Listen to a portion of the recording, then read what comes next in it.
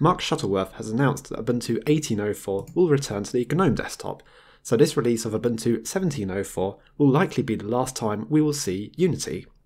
So any criticisms I have against it at this point will be like beating a dead horse. It is not to say this is the end of Unity entirely, it is merely the end of the financially supported release of Unity. Unity 7 will be supplied in the Ubuntu repositories, but will be unlikely to receive any updates. On the other hand, Unity 8 has been forked and will continue to be developed by the community. Both Unity 7 and 8 are supplied in Ubuntu 17.04 and you can switch between them at the login screen. I am running Unity 8 in QEMU and performance is utterly abysmal. And actually this is a wider issue with Ubuntu, that performance has dramatically decreased. Version 16.10 was one of the best performing versions in lighter weight machines and in VirtualBox. But I don't know what has happened in the last 6 months, because I have to say 17.04 has to be one of the worst performing on lighter weight machines. I'm running it in virtualization simply because my machine will not work with the Mir Display Manager. NVIDIA proprietary drivers, nope, that's ruled out. And look, I'm not even running anything and it is using nearly 100% CPU just to render a static desktop. I know the figures of a graphical system manager can be a bit skewed, so let's take a look at it in terminal. Authentication required. I suppose that's a feature of the phone, that you don't want people messing around with your desktop.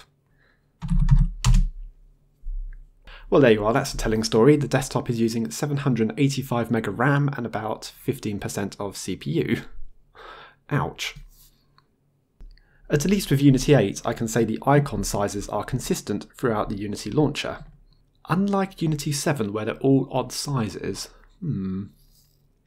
Oh, what can we complain? Most of the development work has been focused on Unity 8 recently. I've got the desktop mode selected here.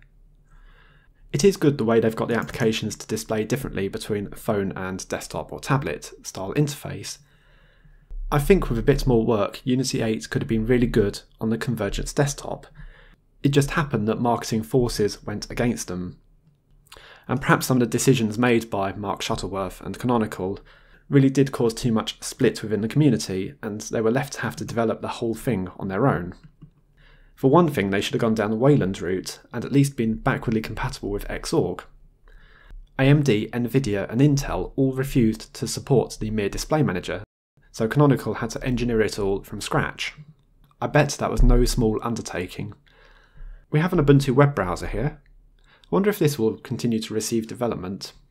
To be honest, I've been a bit sceptical about most of these smaller web browsers. I prefer to stick with the mainstream browsers like Firefox and Chrome, simply because a browser is a very complex item and has to protect you from a wide range of attacks on the internet. Let's switch back over to Unity 7 to continue this review. In terms of new features, they are all on the back end. We now have the ability to use Internet Printing Protocol and Apple AirPrint printers without installing any drivers.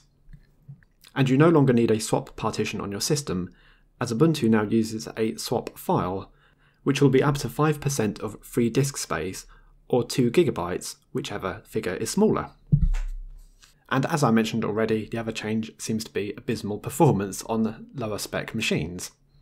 At least Unity 7 is a bit more lightweight and running a lot better in this virtual machine. I'm so annoyed with it really, because Ubuntu 16.10 was so much better, and that was one of the advertised features, that it ran a lot better on a virtual system. In terms of performance on a full system install, Ubuntu 17.04 is perfectly fine. The stability seems to have improved. Perhaps that is in part to the newer kernel. The Gnome application has been upgraded to version 3.24, with the exception of Nautilus, which has been held back to version 3.20. Terminal and the software store have been held back at version 3.22. This is likely because Canonical have been adding patches to re-implement some of the features that Gnome have removed. It just gets me with Gnome how many features they remove. Initial indications from Mark Shuttleworth seem to indicate that a lot of these features that Canonical puts back into Gnome will just be removed. They're trying for the stock Gnome desktop. In other words, there won't be much difference between Ubuntu, Debian and Fedora, all of which will have the default Gnome desktop. With the latest release of LibreOffice version 5.3, you can change the style of toolbar layout. This is called the muffin interface, and we can switch between 4 different layouts. This example here with the notebook interface is very similar to the Microsoft Office. In terms of applications on the system, it is very basic. We have LibreOffice, Impress, Calc and Writer, Firefox for the web browser, Rhythmbox for the audio player and Totem for the video player. New applications can be installed from the Gnome Software Center, which is not as feature-rich as Synaptic, but it does look a lot fancier. If you're considering an upgrade from the long-term support release of Ubuntu 17.04, well, I wouldn't really rush to it. I mean, unless you're really after the newer printer drivers, the swap file instead of a swap partition, and the newer kernel, which will be useful for owners of Intel, Kaby Lake or AMD Ryzen CPUs, then yeah, it's just not really worth it. If you're upgrading from Ubuntu 16.10, which was just an interim release, you're pretty much going to have to because support expires in 3 months. Overall, I have to say it is a disappointing send-off to the Unity desktop. Unity could have had so much more potential to it, and I've proved that just running a Unity-like desktop in KDE. Anyway, that is my thoughts on Ubuntu 17.04. Thanks for watching, I'll see you all later.